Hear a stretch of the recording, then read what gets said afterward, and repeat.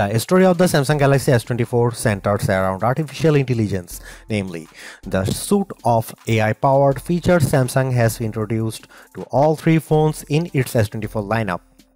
It's understandable as AI is new and buzzy, and the Galaxy AI capabilities at the heart of the Galaxy S24 are actually practical and polished. But to focus exclusively on Galaxy AI is to do the Galaxy S24 a disservice. Yes, the hardware tweaks and enhancements aren't terribly groundbreaking, not that it's easy making significant changes to a phone this well established. But the changes Samsung does make are important, improving upon an already stellar display while also tackling a long-standing complaint about the most compact model in its flagship lineup. My Samsung Galaxy S24 review will look at the Galaxy AI features, of course, and whether they make the most affordable model in Samsung's flagship lineup worth a purchase or upgrade. But I'll also look at the other changes made to the Galaxy S24 that produce one of the most well-rounded Samsung phones in years. In terms of camera hardware, Samsung hasn't really touched a thing for this Galaxy S24 update.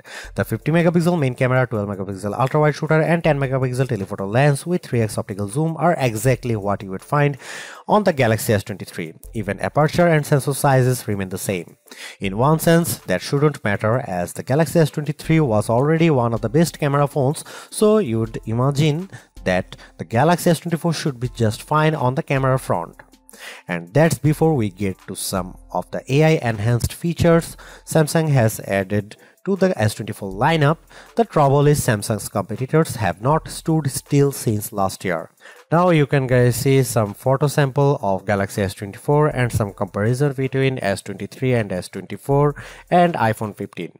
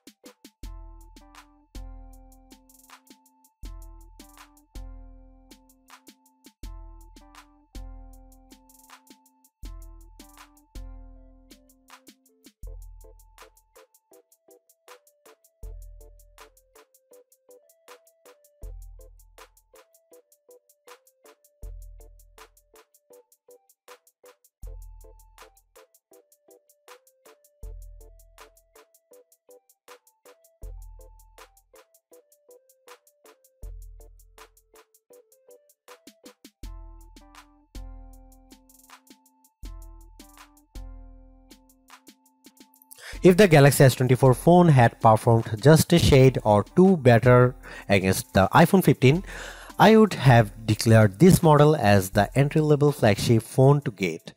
As it stands, this is still one of the best base model Galaxy S phones I have ever used, delivering a lot of value for $800. While the AI features are welcome additions, they are only part of what makes the Galaxy S24 so impressive. It's the bigger, brighter screen, longer lasting battery and stellar performance that make the phone device well worth getting, with Galaxy AI a nice add-on.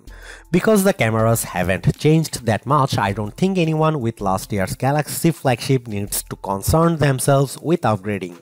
And perhaps even Galaxy S22 users can get one more year out of their device. Anyone with an older Galaxy flagship should run not walk to their nearest retailer to grab this new model. Perhaps the most impressive thing about the Galaxy S24 is the serious lack of FOMO you'll have if you opt for this phone over one of the more expensive models. Yes, the Galaxy S24 Ultra has the more impressive camera setup, but with the same Galaxy AI features and battery and performance improvements of its own, the Galaxy S24 is a worthwhile flagship in its own right. Thanks for watching. See you in the next one.